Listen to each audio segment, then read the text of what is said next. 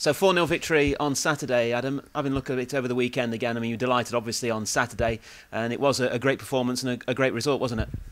Yeah, it was a good performance. I wouldn't say it was a great performance, it was a good performance.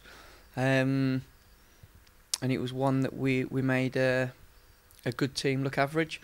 I've obviously listened to a lot of the reports over the weekend, and disappointing thing for me that's come out of it is people have said, oh, you beat a poor Crawley team.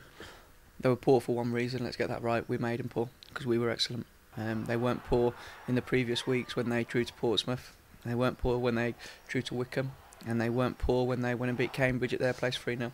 So let's have a little bit of respect for our own team and a little bit of a view on it that our glass is half full. They were poor on Saturday because we were excellent and we made them poor. They didn't turn up poor, we made them poor. So it's about time we start giving our own a little bit of credit.